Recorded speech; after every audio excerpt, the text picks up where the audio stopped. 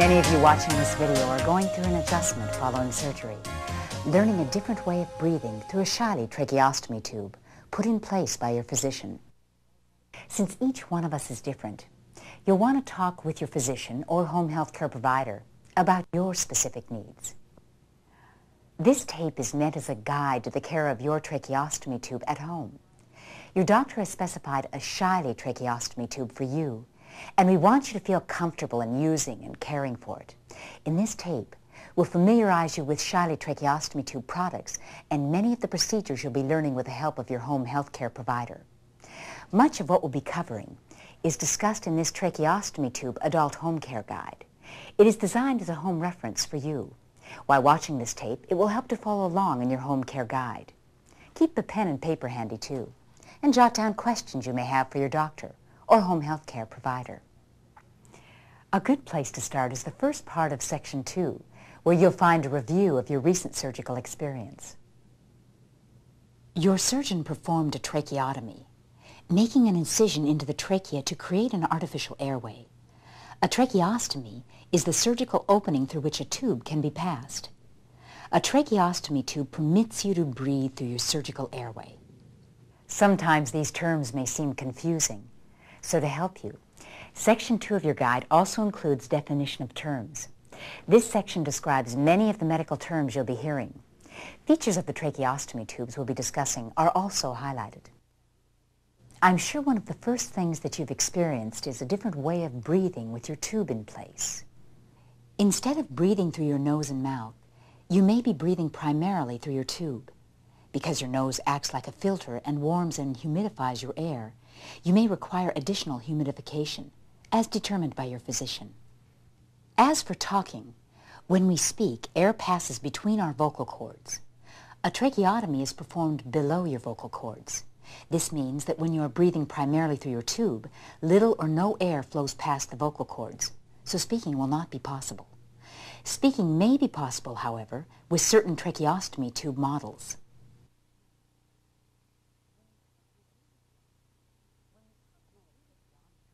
When we talk about a tracheostomy tube, we're really talking about a few separate parts.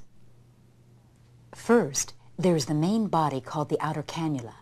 That's the actual tube that's inserted into the trachea to provide a temporary or permanent artificial breathing passage. Most Shiley tracheostomy tubes also include an inner cannula, a removable tube that acts as a passageway for airflow and for the removal of mucus. There are two types of Shiley tracheostomy tubes. The first, the cuffless tube, allows breathing through the tracheostomy, as well as through the mouth and nose.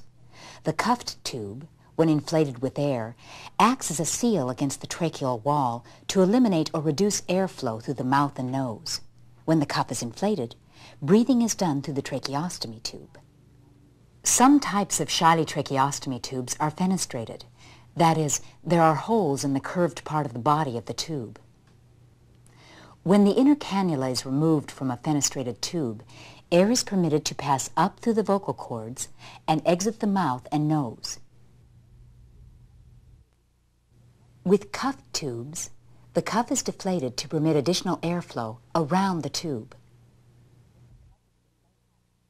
When the cuff is deflated and the inner cannula is removed, a decannulation plug can be attached to the outer cannula of a fenestrated tube.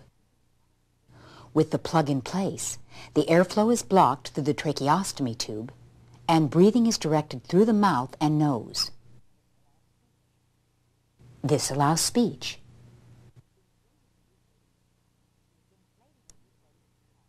Inflating or deflating the cuff is made possible using a Luer syringe. The syringe opens a Luer valve, which is connected to a pilot balloon.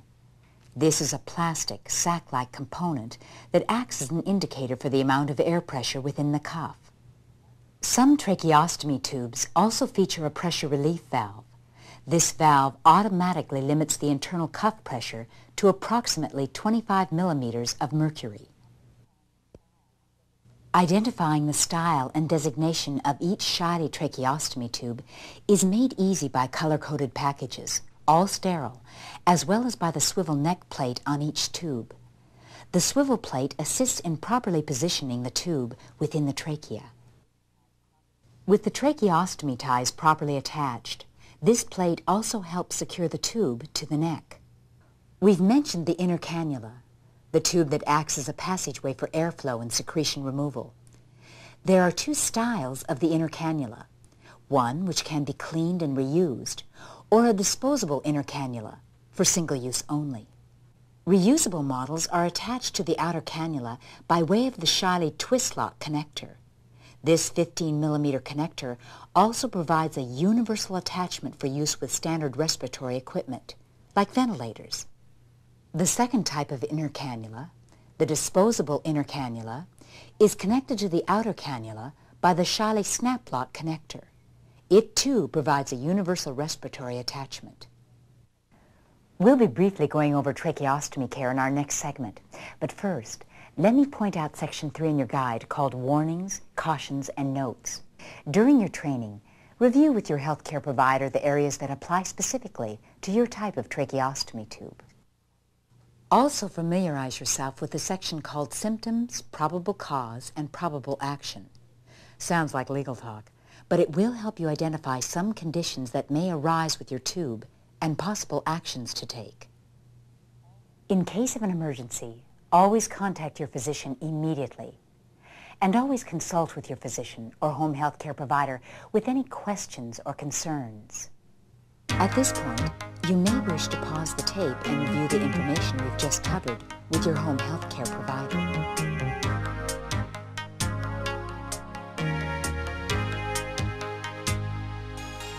The disposable inner cannula with snap lock connector has been designed for the convenience of single use.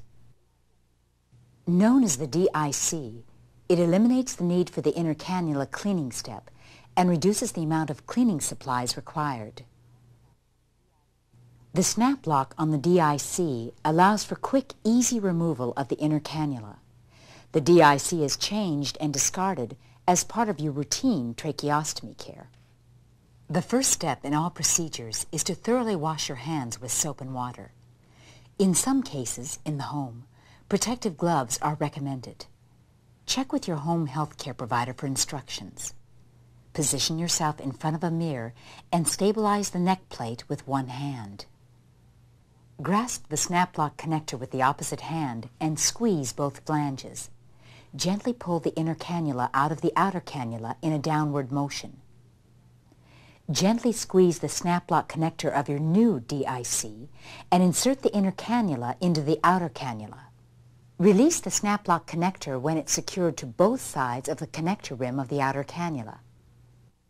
This Shiley inner cannula with a twist lock connector has been designed to be cleaned and reused. Before you begin cleaning the inner cannula, assemble your equipment. Wash your hands thoroughly with soap and water. Position yourself in front of a mirror and stabilize the neck plate with one hand. Grasp the twist lock inner cannula connector with the other hand. Using a counterclockwise motion, carefully unlock the inner cannula. Gently pull the inner cannula in a downward motion and remove from the outer cannula. If you are unable to remove your inner cannula, contact your physician or a home health care provider immediately. If you require a temporary connection to respiratory equipment during the cleaning procedure, use the spare inner cannula that may be ordered separately. Place the soiled inner cannula in a basin filled with sterile saline or distilled water. Gently remove collected secretions with a pipe cleaner or a brush that is smaller than the inner diameter of the inner cannula. A solution of 1 part hydrogen peroxide and 1 part distilled water can be poured through the inner cannula to remove dried or encrusted secretions. Rinse the inner cannula thoroughly to remove all hydrogen peroxide before use. Remove excess moisture by shaking or using a lint-free cloth, such as a sterile 4x4 gauze. You're now ready to reinsert the matched twist lock inner cannula. To do this, stabilize the neck plate with one hand.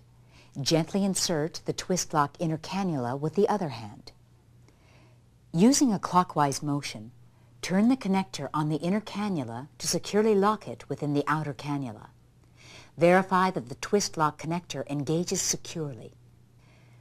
Proper intercannula care starts with understanding which type of intercannula product you are using, either the SnapLock disposable intercannula or the twist lock model, then learning the appropriate home care procedures.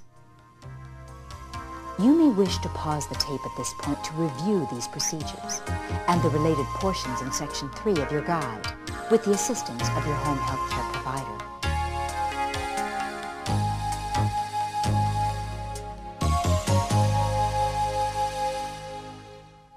Tracheostomy ties are changed routinely during daily tracheostomy procedures or when they become soiled. The following procedure, which is also reviewed in Section 5 of your guide, is to be used only if your physician or home health care provider instructs you to do so. Before beginning to change the ties, assemble your equipment. Wash your hands thoroughly with soap and water. Position yourself in front of a mirror and remove the twill ties from their package. Place one end of the tie through one neck plate hole and pull until the tie is 3 to 4 inches longer than the other end. You may require assistance from your caregiver. Secure the shorter end of the twill tie into the other neck plate hole. Place one finger between your neck and the ties and place a square knot to secure the connection. Do not secure the twill by tying a bow. Using a blunt nose scissors, carefully cut the excess twill ties, allowing 1 to 2 inches to remain. Carefully cut and remove the soiled ties.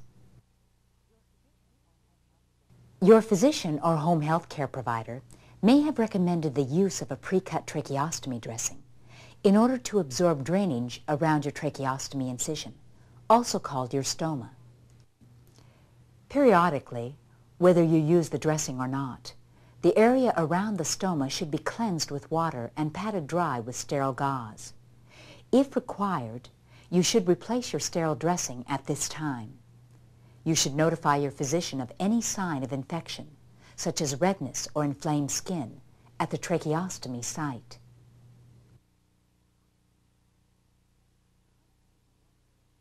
Coughing is one way of clearing your airway when secretions are present, but for some, suctioning the tracheostomy airway is also necessary and may be part of your daily care. Your physician or home health care provider will determine your suctioning needs. The following suctioning procedure is discussed in Section 5 of your guide. Do not attempt to perform suctioning yourself unless you have received proper training and have been instructed to do so by your physician or home health care provider. Assemble your equipment. Wash your hands thoroughly with soap and water. Connect the suction catheter tubing to the suction pump, then glove as instructed by your home health care provider. Keep one hand from touching non-sterile objects. With the other hand, check for correct suction pressure on the suction pump prior to use. Now with your sterile hand, remove the remainder of the catheter from its sterile packaging. Place it in a container of sterile water.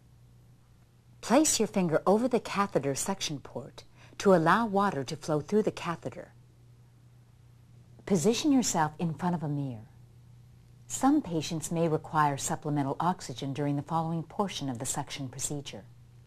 Your physician or home health care provider will advise you of your specific needs. Using your sterile hand, insert the suction catheter, with your finger off the suction port, into your tube. Your home health care provider will instruct you on insertion depth. Place the equipment hand on the catheter suction port to apply suction, and slowly withdraw the suction catheter, while rolling it between your fingers to aid in the removal of secretions. Caution: the suction procedure should last no longer than a few seconds. Rinse the catheter in the sterile water basin to remove collected secretions.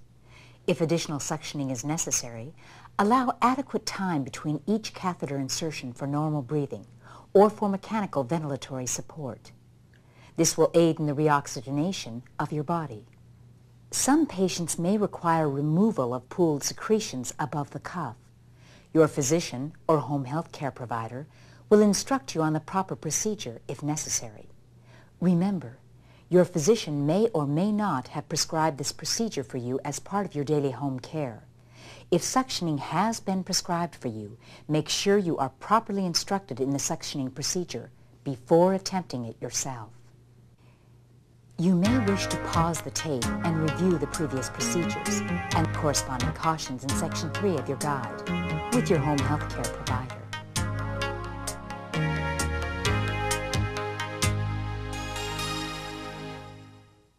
The following procedure on changing the outer cannula of your tracheostomy tube is covered in Section 5 of your guide. Do not change your tracheostomy tube yourself unless you have received proper training and have been instructed to do so by your physician or home health care provider. Before you begin changing the outer cannula, assemble the necessary equipment. Whether you use a cuffed or cuffless tracheostomy tube, always make sure you have a replacement tube of the same size and style available. This will allow you to make a rapid tube change in the event of an emergency. Wash your hands thoroughly with soap and water. Check the package label for the correct type and size of tube. Remove the tracheostomy tube from its sterile container. Remove the inner cannula and set it aside on your sterile cloth. For cuffed tubes, conduct a leak test of the inflation system before inserting to verify that no leaks are present. To do this, insert a Luer syringe in the Luer valve and inflate the cuff with the appropriate volume of air.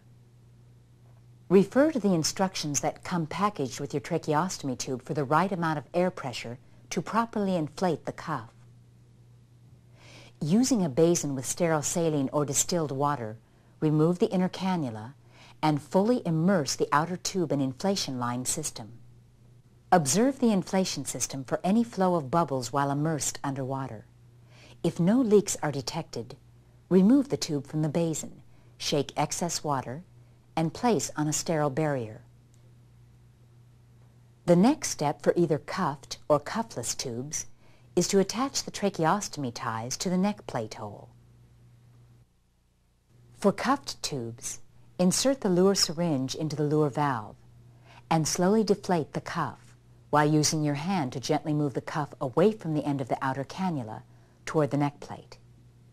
Check that all of the air has been removed from the cuff and that it adheres closely to the outer cannula, allowing insertion of the tube into the tracheal stoma. Insert the smooth tip obturator that is packaged with your tube. Lubricate the end of the tube and obturator with a thin film of water or water-soluble lubricant. Your replacement tracheostomy tube is now ready for insertion.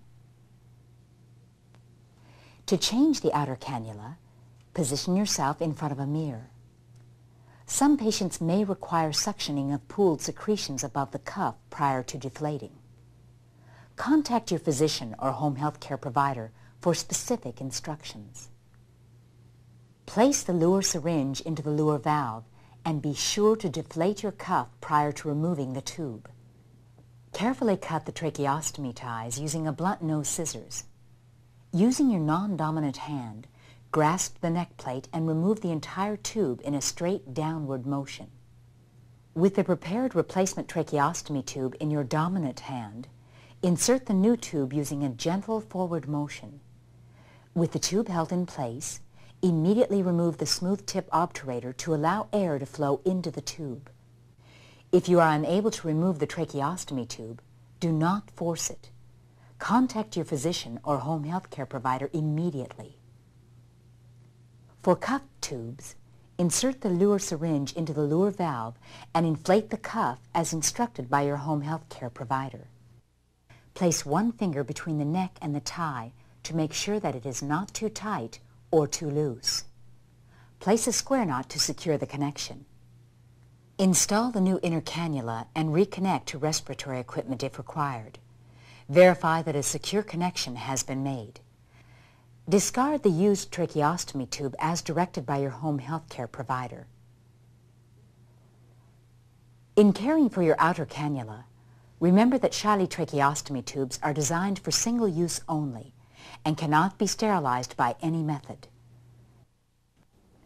Remember, for any questions or concerns, talk to your physician and home health care provider who can help you make a smooth transition to home care.